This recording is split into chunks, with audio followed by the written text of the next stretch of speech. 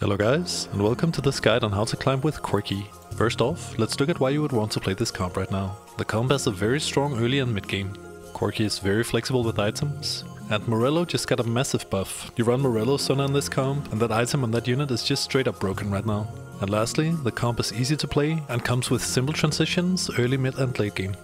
In this comp you play Ida's solo frontline, who forces the enemy team to clump up around her. Your Cannoneers deal AoE damage. Meanwhile, Corki shoots his rockets at the frontline, while Revolt spawns even more rockets hitting the whole enemy team. At the same time, Sona stuns the enemy backline, and it all results in a very solid mix between physical and magic damage. Corki's best items are Rageblade, a Giant Slayer, +1. The Rageblade is good because it also stacks while Corki shoots his mini rockets during his ult, and the Giant Slayer helps him take down massive frontlines so he can get to the backline even quicker. He also works well with Hand of Justice, Infinity Edge, Last Whisper and Deathblade. And you can also build QSS so he doesn't get CC'd. He even works with Jewel Gauntlet, since his ultimate does deal some magic damage, and the crit that you get from the item is decent.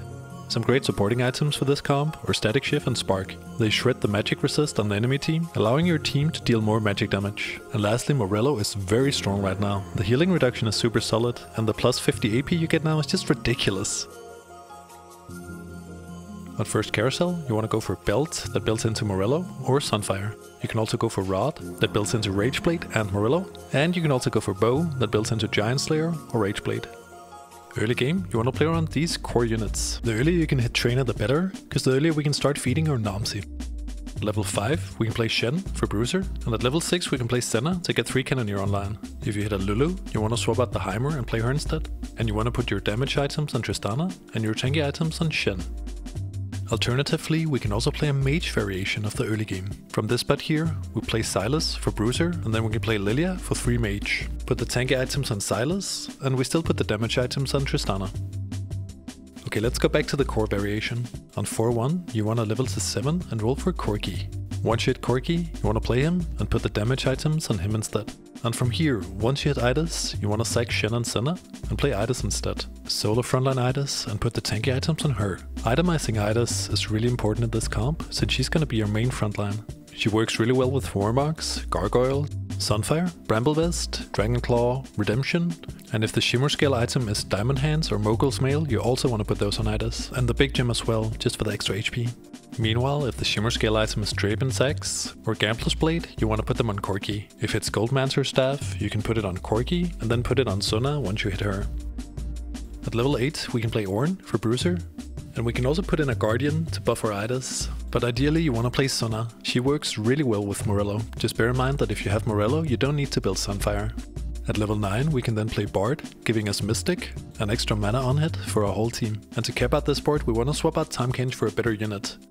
You can play a Guardian instead, and you can also play Yasuo, who works really well with BT and Edge of Night. And later into the game you also want to swap out Jinx for another legendary unit, either Soraka or Zoe. If you get your hands on a Guardian emblem, this one works really well on Yasuo. It makes him really tanky and it buffs your Idas too.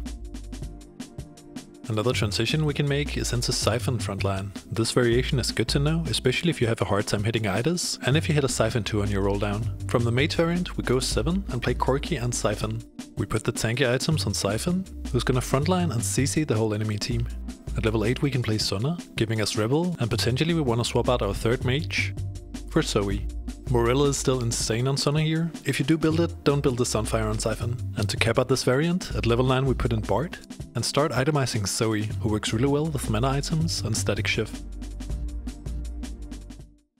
The leveling for this comp uses the standard 4-cost carry leveling curve. You want to pre-level to 4 on 1-4 if you're sitting on a lot of 2-cost pairs, else you level to 4 on 2-1. Next you need to decide if you want to pre-level to 5 into the Carousel. You do this if you're win streaking and still sitting on a lot of 2-cost or maybe even 3-cost pairs, else you level to 5 on 2-5. Try to hit 20 gold into Crux, that's good Econ, and then on 3-2 we level to 6 and roll for a bit of upgrades. As a rule of thumb, you don't want to roll below 20 to keep some Econ. Good Econ and a good leveling curve is going to help you a lot with winning games. If you get these fundamentals right, you're going to have a very easy time climbing. Now for the late game, on 4-1 we always level to 7 and roll for our core units. Again, try not to spend all your gold, you still want some gold left to Econ so you can hit level 8. If you didn't have to roll a lot for your board and you hit a lot of upgrades on 4-1, you can level 8 on 4-5. If you had to roll a lot and you're not super rich, you can do it on 5-1. You want to roll the majority of your gold at level 8 and try to 2-star most of your board before you consider going 9. If you are mega high rolled, you can go fast 9 on 5-3. Normally you do it on 6-1, 6-3 or 6-6.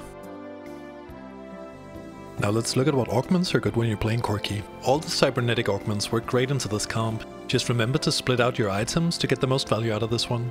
Stand United is a lot of damage and very easy to stack. On your final board you have around 10 synergies, so you're gonna get a lot of value.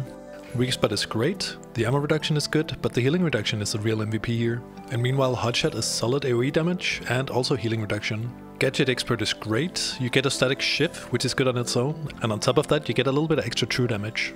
Electro Charge can be really good on Idas. You're gonna have one tanky dragon by the end of this game, and your Idas is actually gonna do a lot of damage with this one. Component grab bag is always solid, more items to play around, and you can also go for Ornn items into this comp. The best items on Corki are Triforce, you can also go for the Cleaver, or you can go for a tanky item for Idas. Ascension can definitely work in this comp. You have a big frontline, allowing your team to survive until Ascension pops. And meanwhile, Verdant Veil provides CC immunity for your whole team. With this one, your backline is gonna cast and attack freely without getting cucked by stuns and other annoying stuff.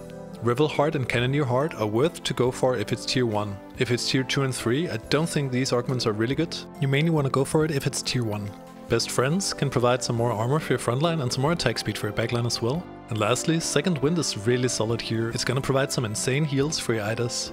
And that is the end of this guide. If you enjoyed this and found it helpful, make sure to sub and leave a like. Thanks for watching, and I'll see you guys on the next one.